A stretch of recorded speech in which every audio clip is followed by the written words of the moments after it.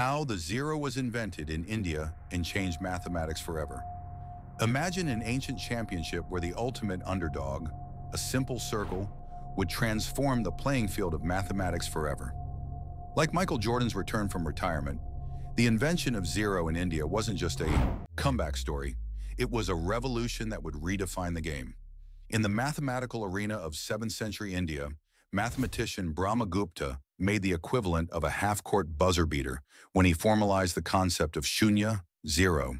Before this breakthrough, civilizations worldwide were competing with one hand tied behind their backs, using clunky number systems without placeholders, like trying to play basketball without the three-point line. The tension builds when we consider what was at stake.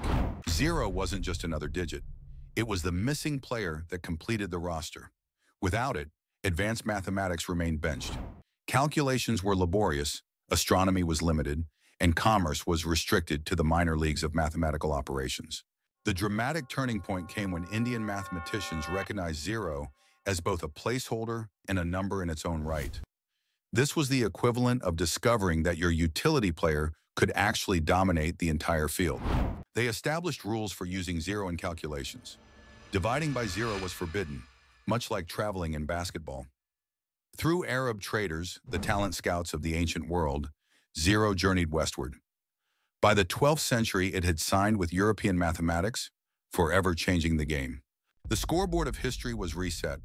The legacy of this Indian invention? A mathematical slam dunk that enabled the development of algebra, calculus, binary code, and eventually the digital age itself. Every time you check sports stats on your phone or watch instant replay technology, you're witnessing the championship dynasty that began with a simple circle in India centuries ago.